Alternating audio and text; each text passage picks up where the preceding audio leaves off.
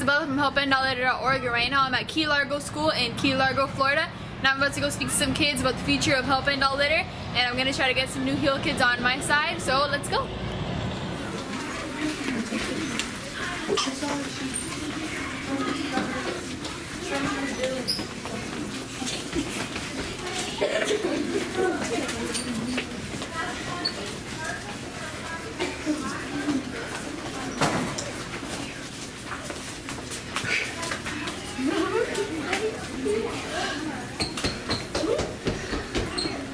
Are you ready as well?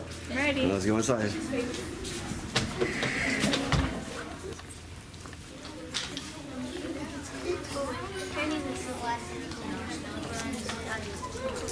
Hello.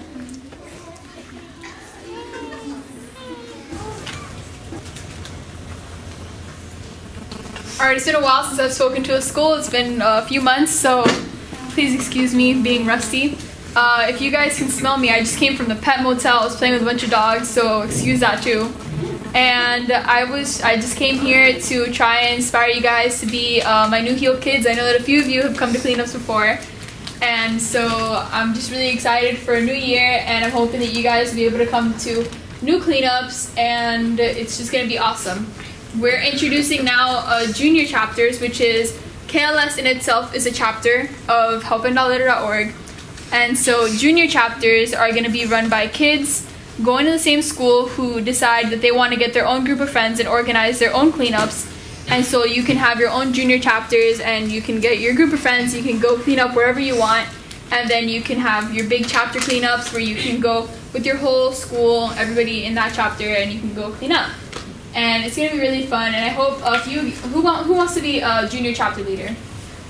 That's awesome. Okay. It's going to be really fun. We have it on video, just so y'all know. Yeah. We can hold this against you in court. Yeah. Go ahead. And so, yeah, you guys, we're going to pass out some forms. When Next week.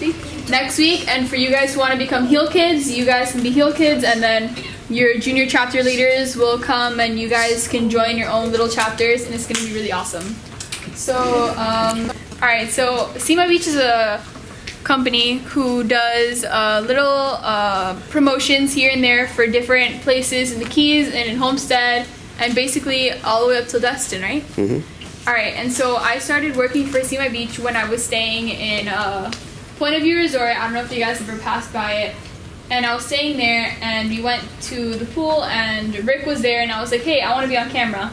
And it just kind of started from there, and I was doing videos for 3 years before I realized, well, we were doing a video at Indian Keyfill, if you guys know where that is. That's where our first cleanup was.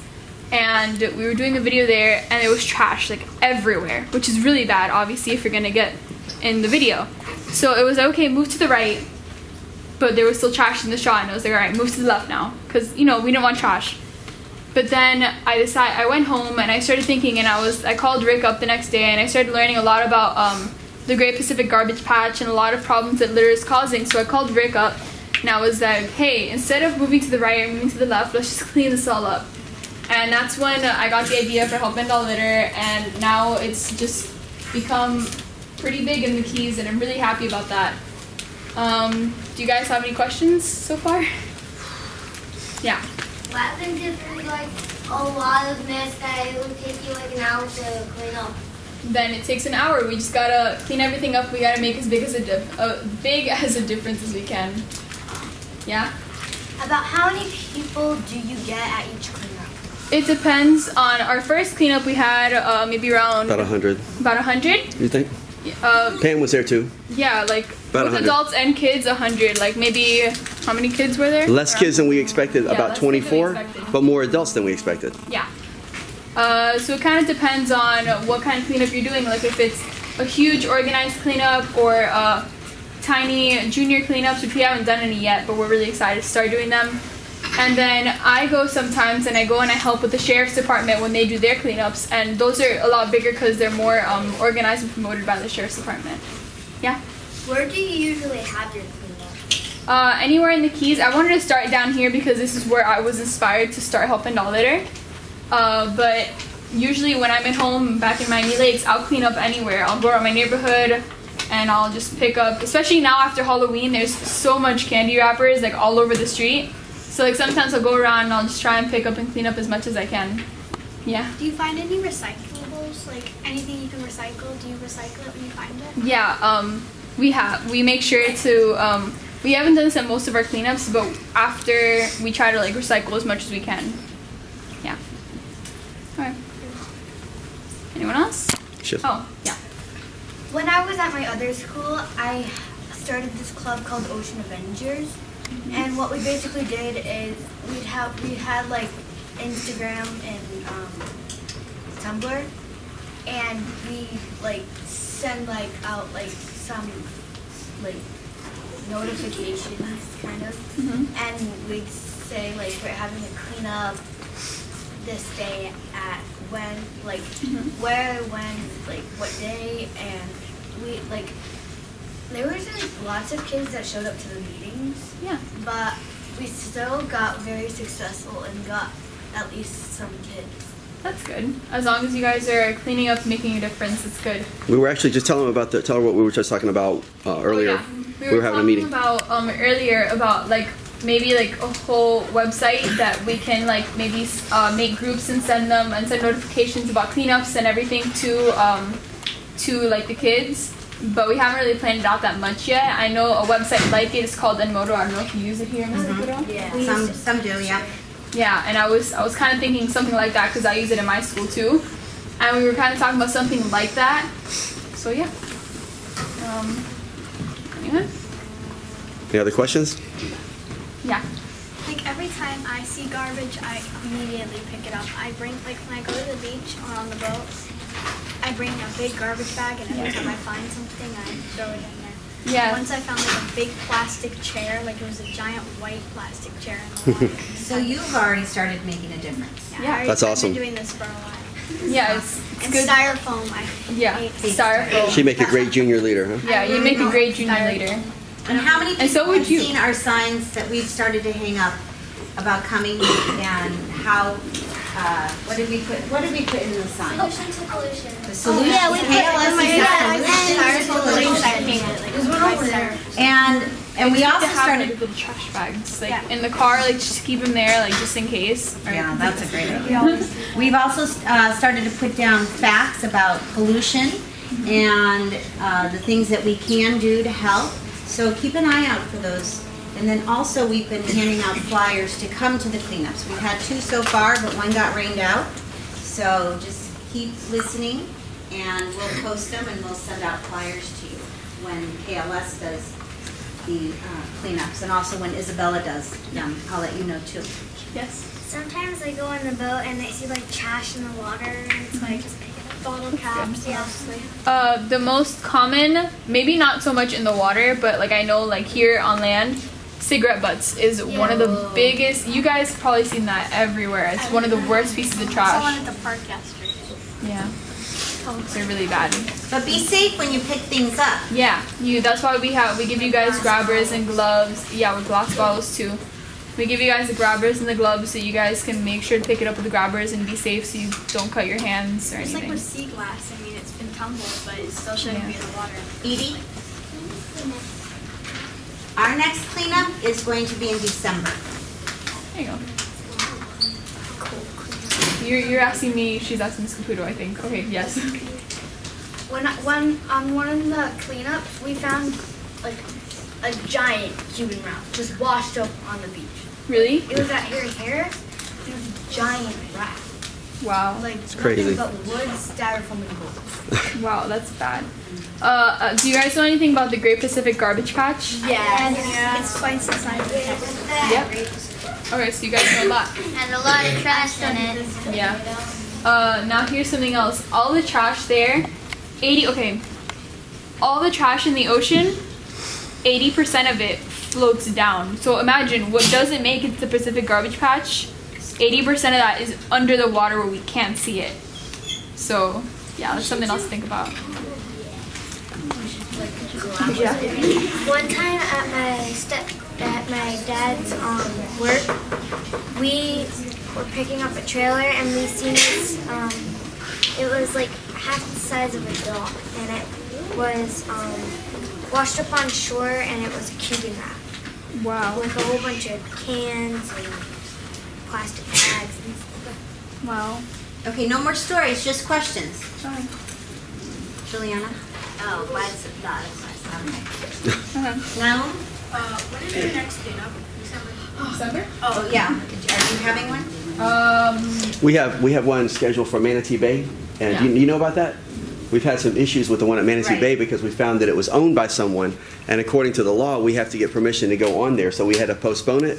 But that's going to be the next major cleanup that we do, and With now all of the chapters that I have so far, which is KLS, Plantation Key School, and Treasure Village will probably make it too. right.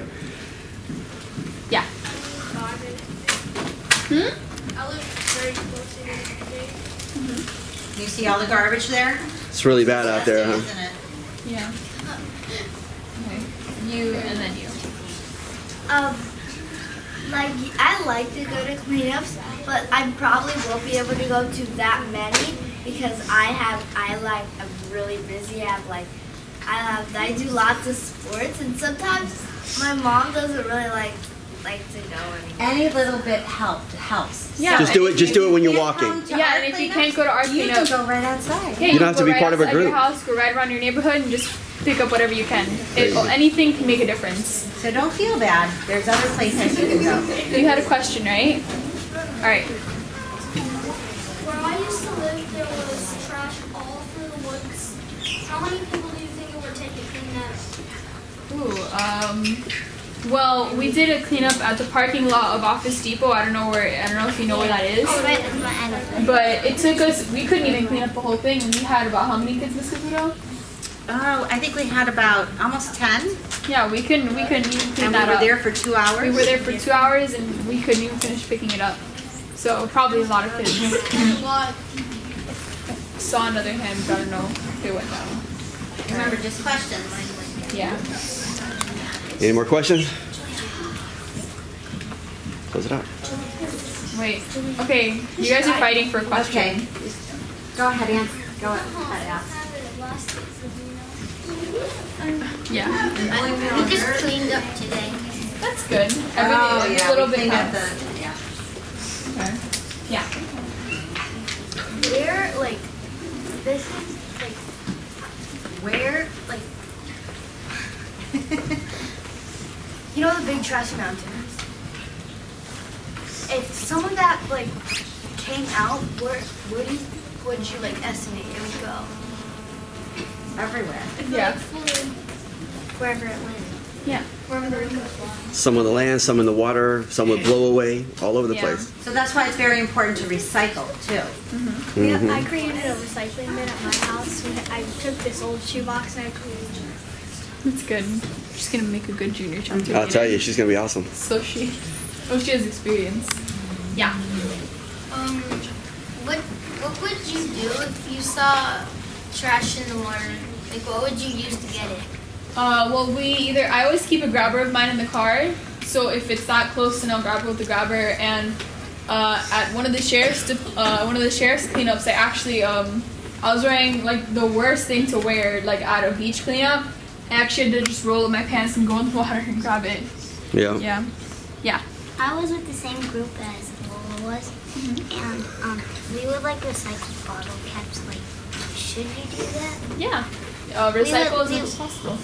But like, we would take it and we would get like a big sheet of cardboard and make pictures of it. Like, we have them all posted around our old school. That's good. And, yeah. It's awesome. Yeah, that's awesome. Picking up the little things are important because everybody Yeah. picks up the big stuff. Yeah, everybody focuses on like the big bottles, but you also have to focus on the little things. So, yeah. At the Caribbean Club where they're building that new house, me and my dad, we looked on the beach side and we seen a whole bunch of garbage and old glass Coke bottles and stuff, like a really long time ago. Yeah, that's good. Okay, you got your question back?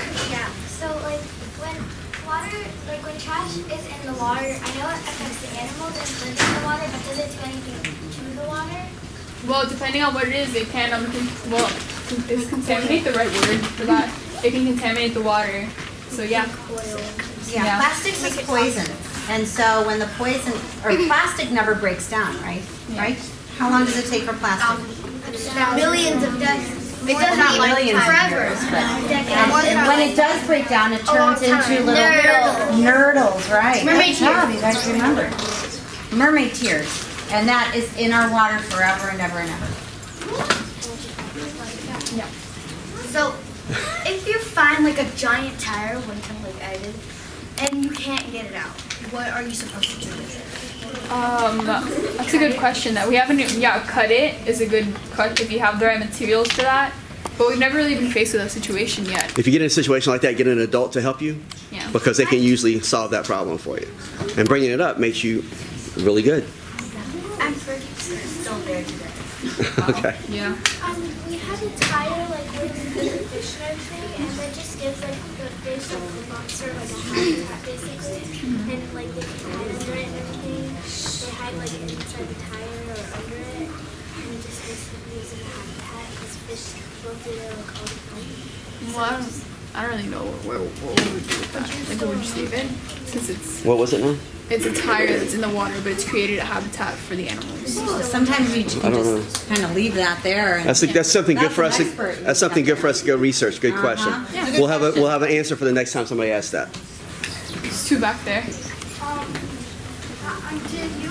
Were you the one who inspired this video? Yeah, she's my inspiration.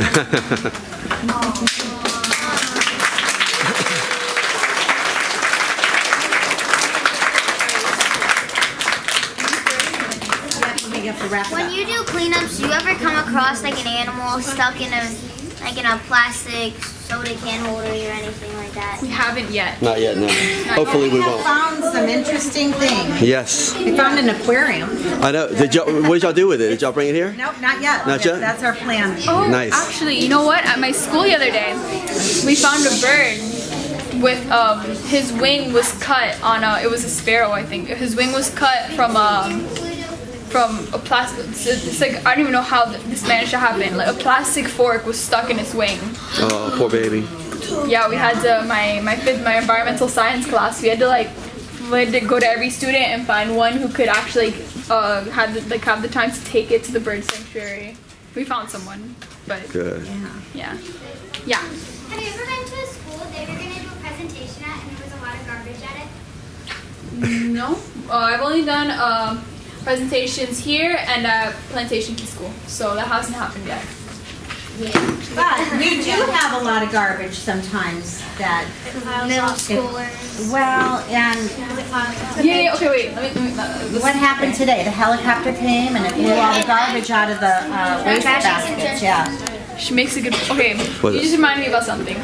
My focus as of right now is on the younger kids about your age because, believe it or not, people. This statistic I don't remember it exactly, but it was I think 70% or 80% of the people who litter are from ages 15 through 21.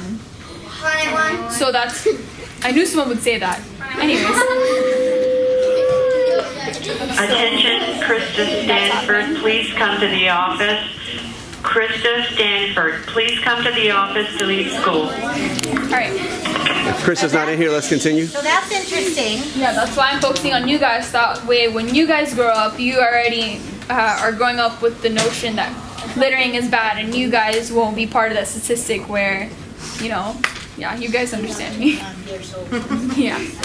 I was like my grandma works here, so I was just like watching a kid, and they had like a wrapper from their breakfast, and then the kid looked around to make sure there's no one watching, even though I was watching because I was behind him, and he dropped a piece of trash on purpose behind him, and I couldn't really pick it up because I was it was inside the gate, but I was like, this is wrong. It is wrong. You should always hold pieces of trash until you get to the nearest trash can. And they were heading to the cafeteria, so they would always use the trash can. It's sad. Doesn't that make you sad when you see people litter? They throw Makes me stuff out their angry. windows? Yeah. Makes me angry too. Okay, we have to wrap it up because we have to. What is it a question? But it's really short. It's what? A short. Yes, go ahead. Hurry up. One time in my neighborhood, I saw this guy. He's brew his like a green tea, aluminum can, and then just instead of throwing it away, he just kicked it into somebody else's yard. So did you yell at him? Did you run over there and pick it up? Yeah, I put it. Yeah.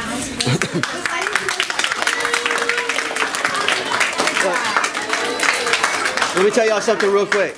This really good is when you see trash or see somebody drop trash or whatever, don't say anything to them. Just pick it up. The other day I was in a place called Homestead, or y'all know Homestead, and somebody threw something down, which happens all day, every day there, and there was 3 guys, and I just reached down and picked it up and I said, I got that for you, man, and I put it in the trash can, and it embarrassed him in front of his friends, and they were all laughing when they walked away, but I guarantee you he'll never litter again, because he'll think about it. So you don't have to confront anybody, just pick it up. Yeah, just go and pick it up. Let them anyway, see that you're doing we'll wrap it up. Yeah, I'll wrap it up. Alright, well, I really hope this kind of inspires you guys to become HealKIDZ and junior chapter leaders, and I look forward to seeing you guys at Miss Caputo's camps, and I'll try to make it to as many of them as I can. So, yeah, it's just hard to get down here because I'm in Miami, but I always try to make it to as many as I can. And we'll bring some information for you next week so you can get to your parents. And also Instagram. Yeah, Instagram, helpandalllitter. Is it just helpandalllitter? It's just at helpandalllitter. Just at helpandalllitter, spelled exactly like that. Everybody join the Instagram and listen. There's a thing called litter. Hello. You can do a hashtag, and if you see some of the things that Izabella and we have all done, you can hashtag and do litter before and after. And what you do is you show the litter, and then you clean it up, and you show after you cleaned it up. Litter before and after. Remember that hashtag, okay? You adults too. We have to get old people involved. Yes. Okay. And You're my friend. And I have to walk. I got to walk past them to get out. I'm in trouble. Ooh. Is there a back entrance? Is there a back exit? Bye, everybody.